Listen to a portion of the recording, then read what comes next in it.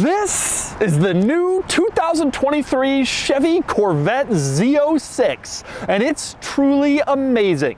It has a naturally aspirated V8 with 670 horsepower. It does 0 to 60 in under 3 seconds, and pricing is surprisingly reasonable, not that you will ever be able to get one at sticker.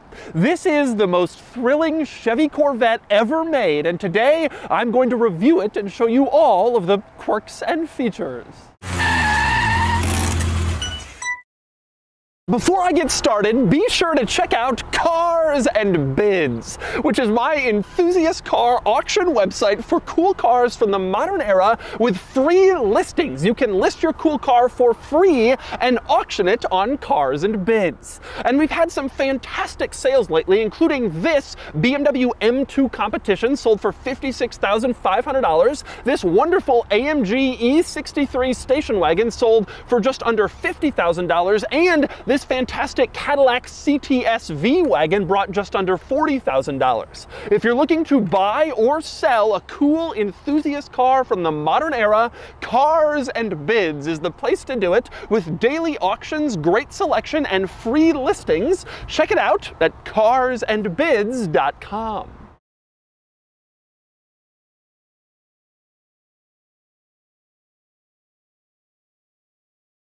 Alright, I'm going to start the quirks and features, the new C8 Z06, with a little overview of exactly what this car is and some of the specs and details. So, obviously, this is the high-performance version of the new C8 Corvette, but the C8 is pretty high performance itself. Well, this is a lot more. C8 has about 500 horsepower. This has 670 horsepower. Massive number, and the result is massive performance. 0 to 60 in the 2s, high 2-second range. Quarter mile in 10.5 seconds at 130 miles an hour, according to Car and Driver. This thing runs stock mid-10s. Absolutely incredible. And the powertrain is pretty incredible too. It's a 5.5 liter naturally aspirated flat plane crank V8, an exotic car engine with no turbocharging or supercharging. Get to this number, just a big old cool engine. Now, this is usually where I'd rev it up for you so you can hear it, but unfortunately this is one of those stupid cars that won't let you rev past 3,000 RPM if it's stopped, so you'll just have to hear it when I drive it later, but it sounds amazing. Take my word for it. Great sound, great performance. It really is incredible, except for the fuel economy. 12 miles per gallon in the city, 19 miles per gallon on the highway, for a total of 14 miles per gallon in combined city and highway driving, according to the EPA. Then again, that's not why you're buying this, and probably nobody cares about that. But people do care about this. This is probably the last of its kind. Chevy has already announced there's going to be some sort of plug-in electrified Corvette coming on its way. You have to imagine that the electrified Corvette lineup will only expand as we get further and further into the EV era. I'm not going to say this is the last naturally aspirated V8 high-performance Corvette, but it very well could be. Next up, let's talk pricing. This is the window sticker for the new Z06, the Monroney label as they call it. This car starts around $115,000 with shipping, and this particular Z06 is equipped to just under $150,000, but frankly, discussions of pricing, at least right now, are laughable because nobody is gonna get one of these cars at the sticker price. Demand is incredibly high, and I've heard of Z06s trading for $100,000 over the MSRP because of the laws of supply and demand. So this car has a pretty reasonable price tag given the performance level, the fact that it could be the end of an era, but no one's going to be able to get it for that price tag, at least not easily, and at least not soon. Now, this particular Z06 is technically a coupe model. I say technically because it has a removable roof panel that you can take off, and then you have a wide open space above you like a convertible, but there is also an actual convertible version of this car that's available. The convertible version of the Z06 starts around $7,500 more than the coupe, and truthfully, with its roof down, you have about the same amount of open roof as you do in the coupe with the hardtop off. The difference is really just ease. In this car, to get the roof off, you gotta undo a couple of latches and then lift the roof off physically, which is heavy and cumbersome, and then stow it in the trunk. With the convertible, there's just a button on the door that you press and the roof goes down. Worth 7,500 bucks? I don't know.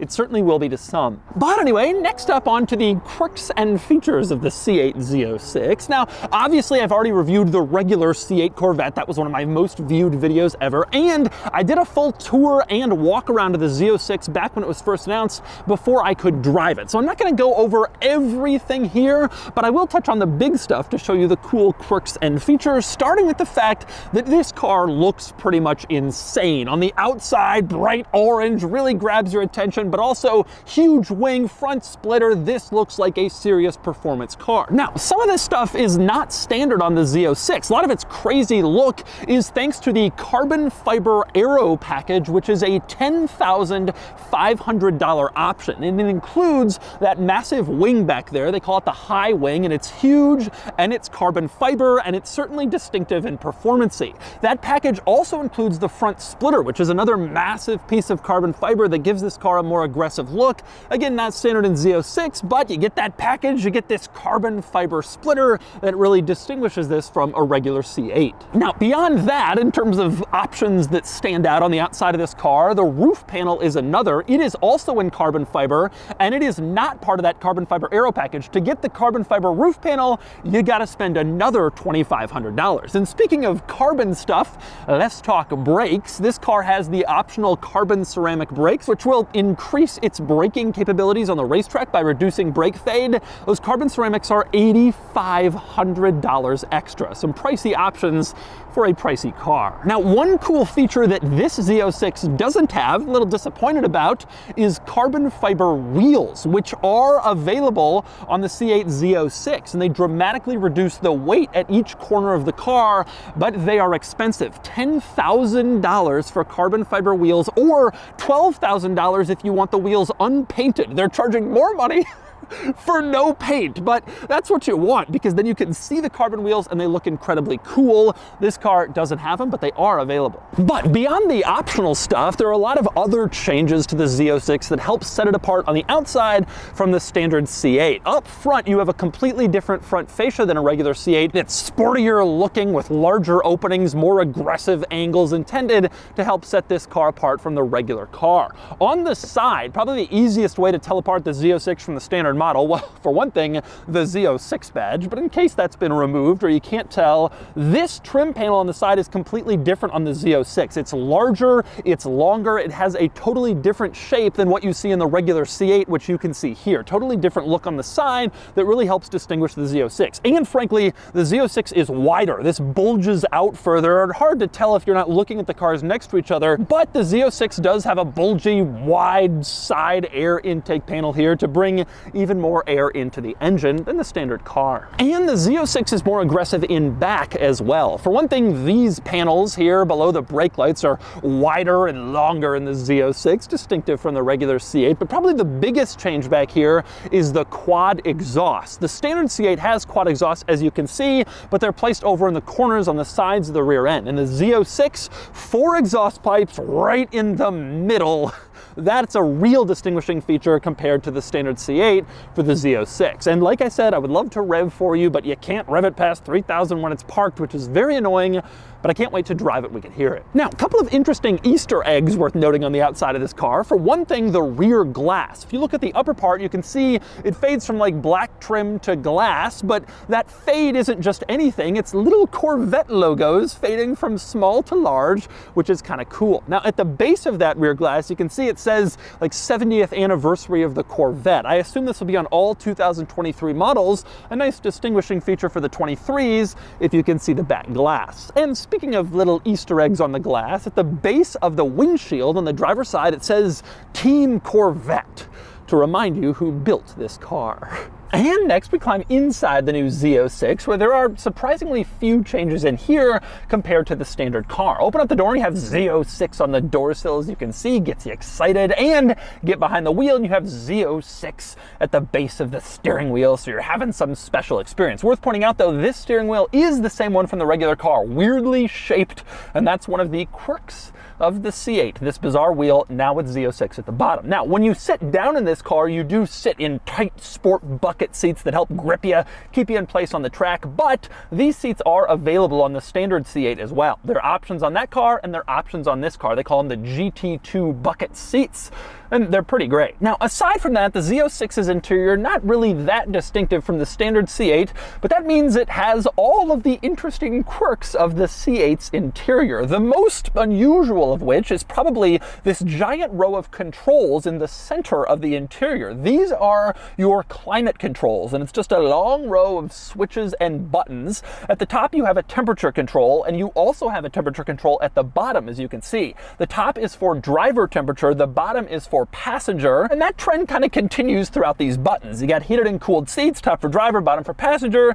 and then the stuff in the middle applies to both. This is a very odd way to display the climate controls, but that's what they've done in this car. Also unusual here is the gear selector. As you can see, not your typical arrangement. To get into drive, you pull back on this little D lever. To get into reverse, you pull back on the R level. Park and neutral are buttons in between them, and then M for manual at the bottom. Kind of strange. Also kind of strange is the dial to the right of the gear selector. You're thinking that's the infotainment system control. No, it's actually the drive mode dial. You twist this large central dial, and its only function is to change the drive mode. Now, you have several different drive mode options in this car, and when you change them, it also changes the gauge cluster display, which is cool. The regular mode, which they call Tour, has a fairly standard gauge display, as you can see, but you turn the giant center dial and get into Sport, and then the gauges change to look like this: sportier, more aggressive, more red, giving you more performance information. The best one, though, is if you go into Track. Twist the dial one more time. Now you're in track mode, and the gauge cluster totally changes. You have your RPMs displayed huge at the very top. Your gear is now prioritized instead of your speed, since your speed doesn't really matter on the racetrack. And you have a few little widgets over to the side that give you important information you might want to know on the track. I especially like that it shows tire temperature here. It doesn't give exact readouts, but it does say cold to let you know the tires are still cold, which is obviously very useful info on the track. Nice to see it incorporated into the gauge cluster. Now, worth pointing out, there is one more special drive mode that is not contained in your central dial, and that is Z mode, which is accessed on a button on the steering wheel. You can see here it says Z, and if you push it, it goes into this special Z mode, which is essentially just a configurable drive mode that you can fully adjust. The thinking here is that instead of having you twist the dial to go into your individual mode, just tap the steering wheel and boom, you're in your custom mode in a heartbeat. I also love the fact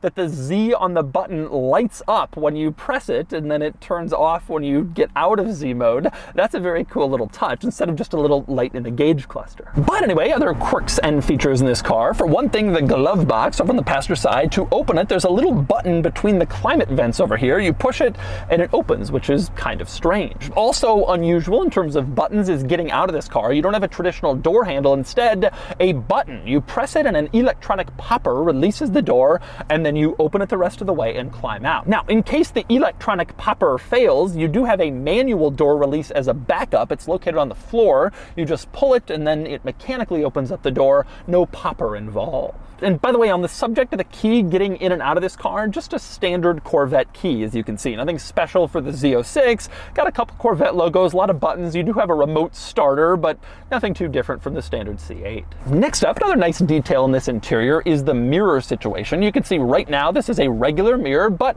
if you flip this switch on the bottom, it becomes a camera. More and more cars are starting to go to these camera mirrors, and I especially like it in sports cars where visibility is a little compromised. But the camera, it's not really compromised organized at all. You can see the mounting position for the camera is here, pretty far in the middle of the car actually, but it does its job and you can see behind you quite well with this camera mirror. Now, also worth pointing out, in the center of this car, between the seats by the backrest, you can see a badge that says Corvette 70, 1953 to 2023. Again, I suspect this is going to be on all 2023 model cars to commemorate the 70th anniversary of the Corvette. But anyway, next up, a few highlights of the infotainment system in this car. For one thing, just the basics, it's very easy to use, like in other General Motors vehicles. Simple, responsive, intuitive, you swipe your finger, it moves. It all works pretty much exactly like you would expect. A couple of cool things about the infotainment specifically in this car. For one thing, it has the performance data recorder. You can go in here and turn on the performance data recorder feature and record your racetrack laps and set them to time. So you can watch the time and the lap overlaid with each other, so you can see, oh, I didn't get that corner fast enough or whatever, and compare your lap times in videos, which is a pretty neat idea. Worth pointing out, in the gauge cluster, you also have a few displayable performance metrics. Over here you can measure your 0 to 60 time, which is kind of neat, and you can see your G-forces and a few other performance things. So some performance measuring tools in this car's screens. One other thing I love about the infotainment screen is the easy access to the camera. You have a button here in the center that says front with a camera. You press it and it pulls up the front camera instantly. That's really important for a car like this because it's super low and that front splitter, carbon fiber, expensive to replace. So you want to be able to easily see your front splitter and where it is without having to go into some menu screen for cameras. So having that button there makes it really easy to park on a high curb and not hit anything. Now, final thing worth pointing out about the interior in this car, the materials. It's fine in here, but not like incredibly nice. Not as nice as European rivals or some really high dollar sports cars, Porsche, Ferrari, that sort of thing. Again, nice in here, but not amazing. And there are a few pieces of fit and finish that just really don't look all that great. For instance, the turn signal stock and the windshield wiper stock feel so radically cheap, like they just got pulled out of the cheapest Chevy they could find. Also, this seam lines up in a weird way with this other seam in the center console. This gap of the door panel looks a little strange. You get a few of those things throughout this interior. It's nice in here, but it's not really expensive luxury performance car nice. That's never mattered that much to Corvette buyers, and it may not be a big deal here, but it's worth pointing out when you get into the $150,000 price point. And next up, we move into the back of the new Z06, underneath this rear panel where you have two important things back here, a cargo area and the engine. I'm going to start quickly with the cargo area. Yes, this can fit the roof panel. I took it off and put it in there when I reviewed the C8 originally. It does fit, but it requires some special placement and lining up and finagling, and it steals all your cargo room when it's in there, so you got to be real sure you want the roof off. Now, this cargo area also will hold a set of golf clubs, which is important to Corvette buyers, of course. The size of the cargo area is great. It adds practicality to this car, and it's nice to see, although I've always felt that that's the one thing that kind of messes up the C8's design. You can clearly tell on the outside the car is a little wider and bigger in back than it probably should be, presumably to accommodate this cargo area back here. But I still think the C8 looks amazing even with that, and the practicality is nice. Now, the engine, like I mentioned before, naturally aspirated V8 flat plane crank, 670 horsepower. I'm not going to go through it all again, but it is awesome. Mid-mounted, of course, like all new C8 Corvettes, and you have a little badge, a little plaque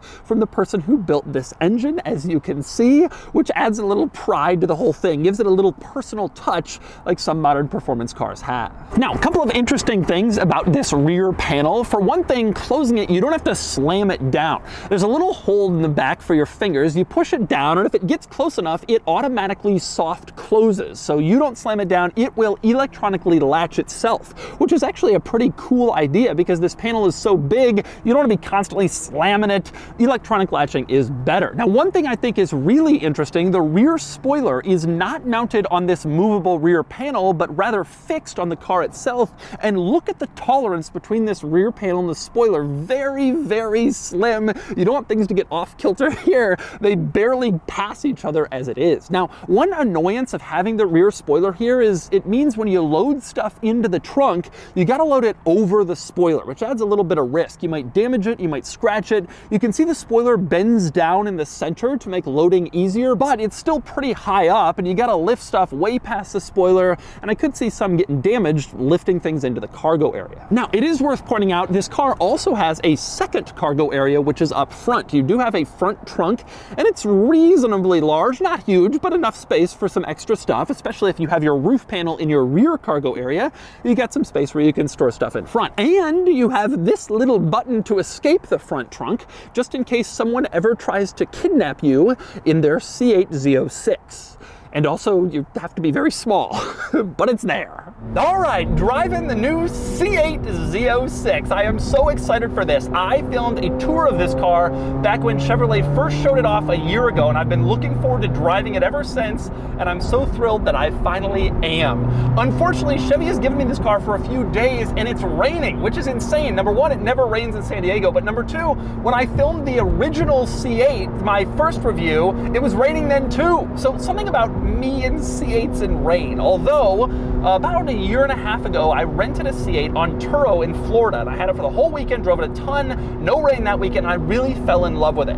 And that's kind of where I'm coming from. Like, I really love the C8, so I'm curious how the Z06 improves upon that. So here's the answer. First thing is obvious. The moment you drive this car, the moment you get into it and drive it, this car is pretty focused, pretty hard-edged. It's a serious car. And I mention that for two reasons. Number one, the regular C8 is already a pretty serious sports car. Like, it is very capable, pretty impressive performance, like it's really something, but this is a totally different level. It is rough riding, it is loud, the suspension is harsh, the suspension is focused. You gotta be ready for that if you buy this car. And I say that especially because I think a lot of Z06 owners in the past have not really been in that camp. They've bought it because they wanted the coolest Corvette or whatever. And I think this isn't the time to do that. This car is the coolest Corvette, but it's also an insane performance car, rough riding. If you're just looking for the coolest Corvette and you buy this, you might regret just how rough and focused this car is. It really is a very serious sports car. Now, let's talk about a few other things. For one thing, I can't not, because you couldn't hear it earlier, we gotta talk sound, which is amazing.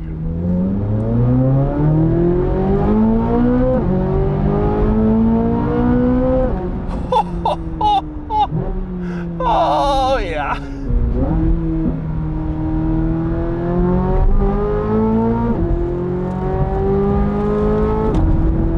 Oh.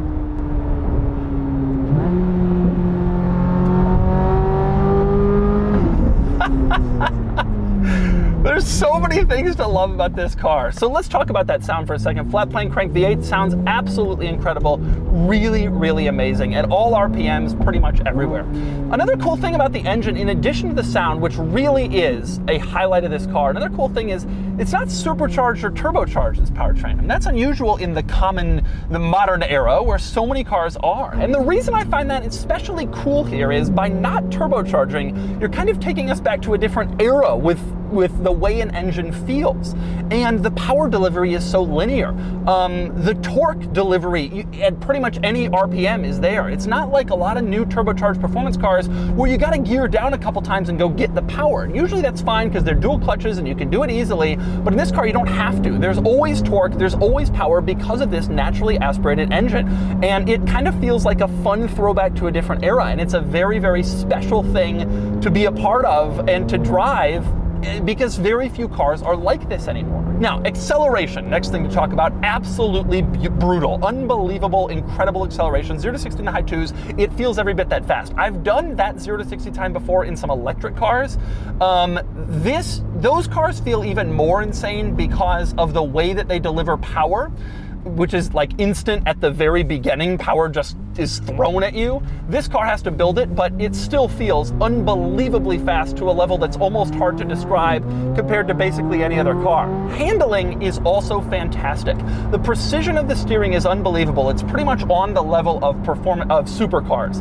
This, whether you want to call this a supercar or not, it certainly feels like one when you're driving it, but I know it's not going to have like the production rarity and the brand name and all that, but it has the sound, it has the feel, it has the immediacy of the steering. steering. The steering precision is unbelievable in this car. Incredibly fast, changes directions tremendously quickly. I drive a lot of sports cars that try to emulate that steering precision that supercars have, and this is maybe one of the very first that I've encountered that like really has supercar level steering precision. And it's not just that, it's the handling too. This car is absolutely stuck to the ground and it performs unbelievably well around hard corners. It doesn't blink an eye when you go hard. It feels stable, it feels settled, it makes you feel like you know what you're doing. I think some people might get into trouble there because they will only find out what they don't know once they are in a hard corner going fast.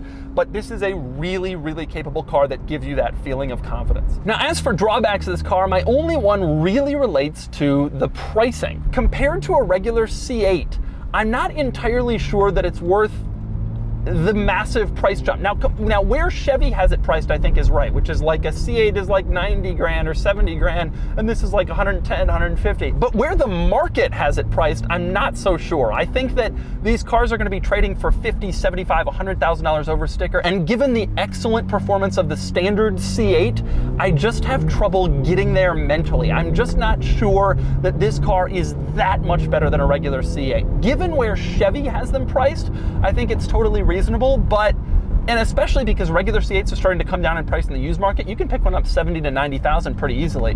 But given where the market will transact, I'm not sure this car really justifies that price point. So there you go, that's my take on the C8 Z06, a truly unbelievable performance car, one of the all-time greats. I love it, and it's gonna be too focused and too hard-edged for some Corvette buyers. But if you want the best, this is supercar performance from a Corvette. And so that's the new 2023 Chevy Corvette Z06. This is an amazing car with amazing performance and, well, amazing everything. And I'm thrilled that I had the chance to review it. And now it's time to give the new Z06 a Doug score. And the Doug score is here, 66 out of 100, which places the new Z06 here against some rivals. It does exactly what you might think. Amazing weekend score, beating out the new 911 Carrera S, the Cayman GT4, the Nissan GTR Nismo, and the regular C8 Corvette. But the daily score is lower because the new Z06 is a compromised car with a harsh ride and technology that's decent but not amazing. Overall, I really think this is the best Corvette yet. Just be prepared for a focused car with a pretty stiff market price tag.